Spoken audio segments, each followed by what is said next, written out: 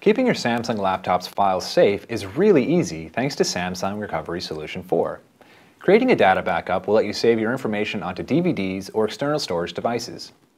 Before you begin, connect your external storage device to your computer. This is where your files will be saved.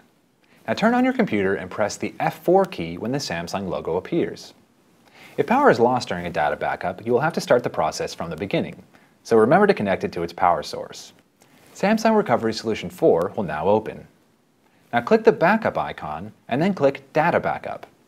From here, you can select which files and folders to back up.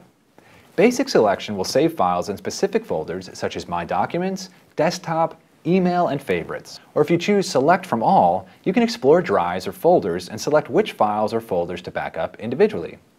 When you're ready, click Next to continue.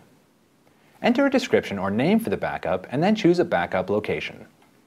If you have an external backup location, such as a USB thumb drive, DVD drive, or external hard drive, it will appear in the drop-down menu. When you're ready, click Next to proceed. A message asking you to start the backup will appear. Click Yes to continue. This process can take several minutes depending on how much information you are backing up, so do not turn off or unplug the computer during the backup process. Once the backup is complete, you can click Detail for detailed information on any data backup errors. Or you can just click OK to return to the Samsung Recovery Solution 4 backup menu.